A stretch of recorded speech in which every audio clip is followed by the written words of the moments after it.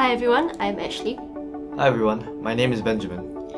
In the previous video, we demonstrated how to set up a calibration curve using the external standard method. In this video, we will be showing you how to use the internal standard method to set up a calibration curve, as well as how the standard solutions are prepared. Do you know why internal standards are used? Internal standards are used to improve method accuracy and precision. By using them for quantification, it reduces the effect of interfering matrix components, minimizes sample processing errors, and the variability of detection. To eliminate systematic errors from the instrument and background interferences, usually internal standard calibration method is used for quantification of compounds. The internal standard compound selected has similar chemical properties as the target compound. The use of internal standards is recommended in some situations, such as the preparation of biological samples and for samples with matrices with strong absorption properties. In both cases, loss of the target analyte can occur, and this will result in a lower amount of analyte being detected and quantified than what is initially present. Yes, this is correct. The calibration curve of the internal standard method uses the ratio of the peak intensity of internal standard to target compounds against the concentration ratio. The most important step for internal calibration is the accurate preparation of the standard solutions. We shall now demonstrate to you how to prepare the standards. For this experiment, the solutions used contain paracetamol and caffeine. Caffeine with a maximum absorbance wavelength of 273 nanometers is the target compound, while paracetamol with an absorbance wavelength of 243 nanometers is used as the internal standard. 260 nanometers was chosen as the wavelength to monitor, as both wavelengths have similar absorbance as this wavelength. 50% methanol is used as the solvent in this experiment due to its transparency in the measured wavelength range. We will be building the calibration curve with 4 different concentrations of caffeine, ranging from 10 ppm to 200 ppm. These standard solutions will be used to determine the concentration of caffeine in a T sample. As the internal standard, the concentration of paracetamol is 50 ppm for all 4 standard solutions and the sample. Starting from the 1000 ppm stock solution of paracetamol, add 50 microliters to all 5 vials.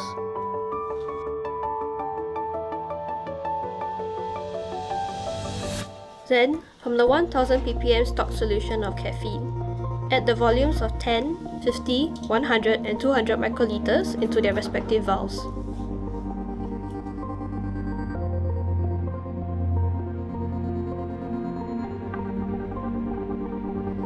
"100 microliters of the sample is added into the sample vial.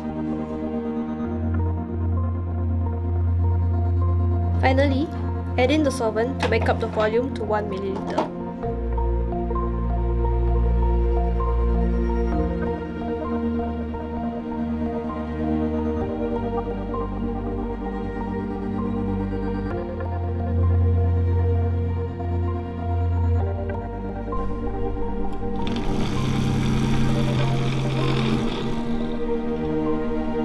Now, with the solutions prepared, we can start our analysis.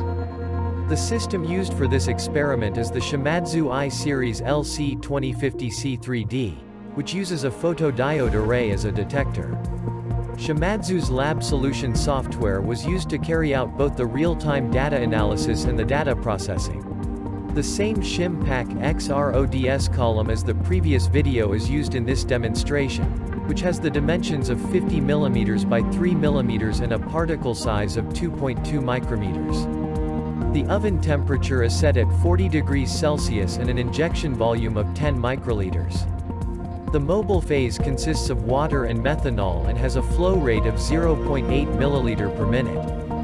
This time, a gradient elution program is used.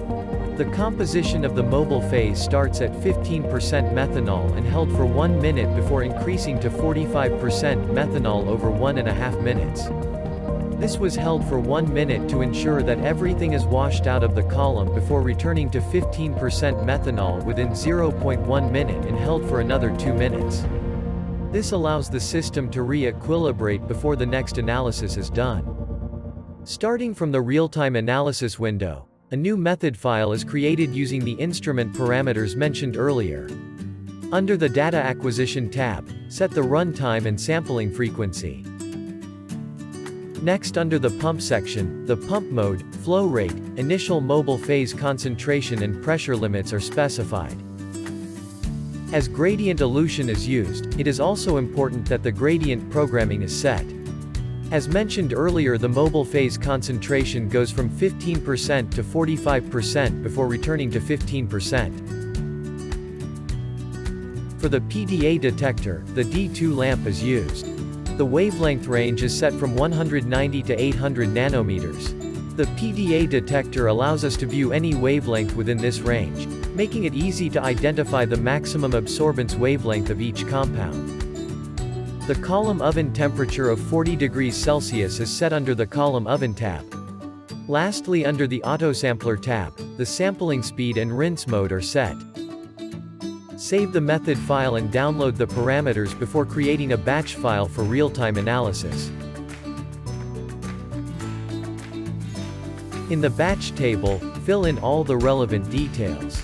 This includes the vial and tray number, sample name, sample ID, sample type, method file and data file. Once everything has been filled in, save the batch file and start the real-time batch run.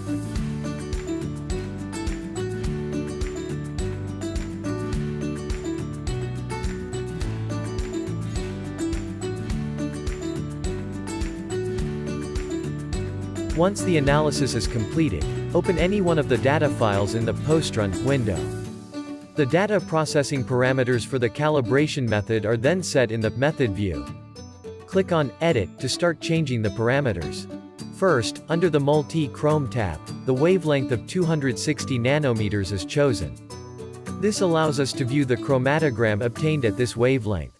The parameters for the Integration and Identification tabs are then set.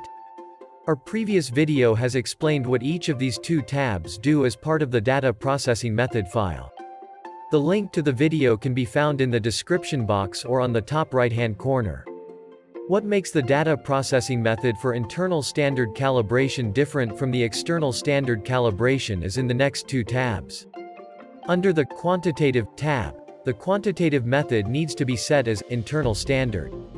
Then, the number of calibration levels, curve fit type, whether to force the curve through 0 and units are also specified. Moving on to the Compound tab, the names of the compounds present, their peak retention time and concentrations are added into the compound table. Under the Type column, it is important that the compound type is changed to ISTD for paracetamol and Target for caffeine. This tells the software which compound is the internal standard so that it can make the correct calculations to generate the calibration curve. After all the parameters have been set, click on the View button and save a new method file.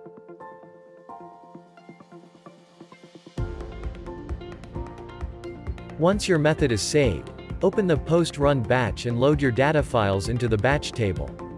Ensure that the sample type of the lowest concentration standard is selected to initialize the calibration curve.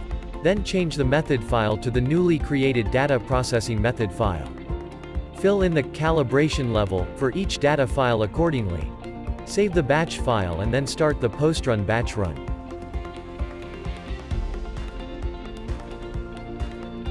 After that is completed, open the data file of the standard with highest concentration. Just like for external standard calibration, the full calibration curve can be seen under the Calibration Curve tab of the Results view. By clicking on the data file of the sample and then going to the Compound tab, we are able to view the calculated concentration ratio of caffeine inside the T-sample. We have now come to the end of this tutorial on how to build calibration curves for HPLC analysis. Thank you for watching and please look forward to our future videos.